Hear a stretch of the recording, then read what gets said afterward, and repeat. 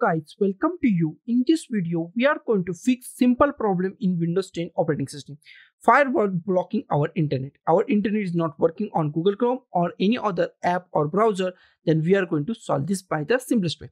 First of all, we see the error. This is our error and we are going to solve this. So it is very simple. First of all, just minimize our browser and we just go to the control panel. Just go to the start and just type control panel and click on the control panel.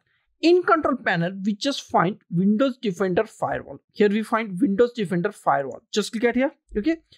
And here, just go to the allow any app or feature, okay? Just click at here.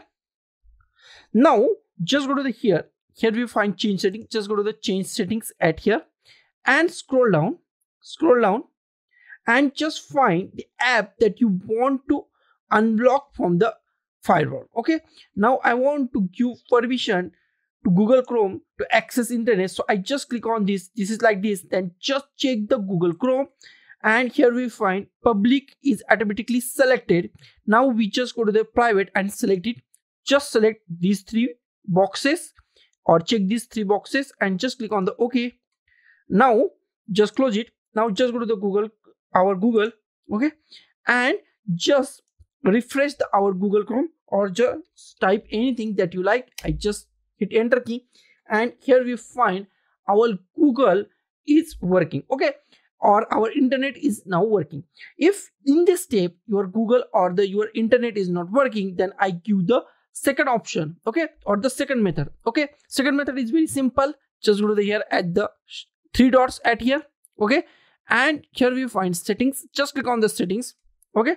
In settings, just find reset and cleanup. Here we find reset and cleanup. Just click at here and here we find restore settings to their original defaults. Okay, it's back to their original position. Okay, now just click at here.